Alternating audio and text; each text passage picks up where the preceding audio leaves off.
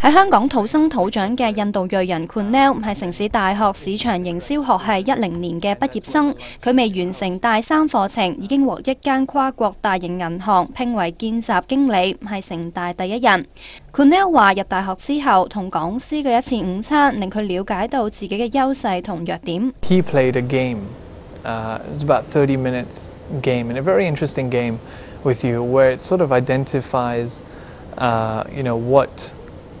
what decisions. So he played a game where you make decisions along the way, and he would ask you, what would you do in this situation?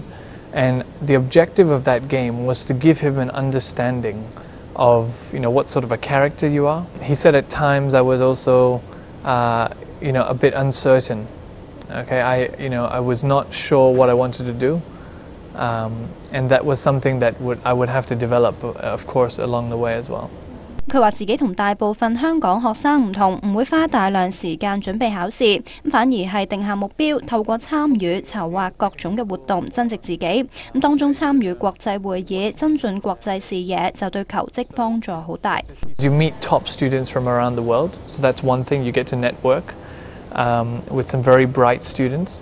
The other thing is you learn. It sort of opens your mind. Because in business school you don't learn these things. You don't learn about philanthropy, giving back to the environment. You don't learn about economic development in Singapore. You don't learn about entrepreneurship. They don't teach you that stuff. So it just gives you a very different perspective. 負責設計課程嘅城大市場營銷學系特任講師譚桂常就表示，佢哋着重開拓學生嘅國際視野，同提供實戰機會，培訓軟實力。我個學生 Kunal 佢好努力㗎，喺我同佢 Year One 食完一餐飯之後，我鼓勵佢你一定要參加好多個比賽，而係盡量要贏出，或者係唔好贏出啦，就有機會去參與其他嘅同不同嘅地區去比賽咧，會更好。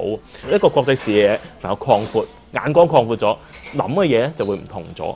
咁亦當然啦，見過人哋點做，亦加埋自己嘅嘢之後咧，就正如我所講啦，要探索，要創新咧，佢先有新嘅嘢出現咯。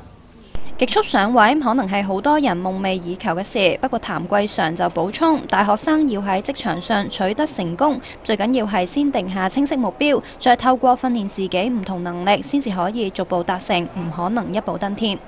香港新聞電視記者廖靜文報道。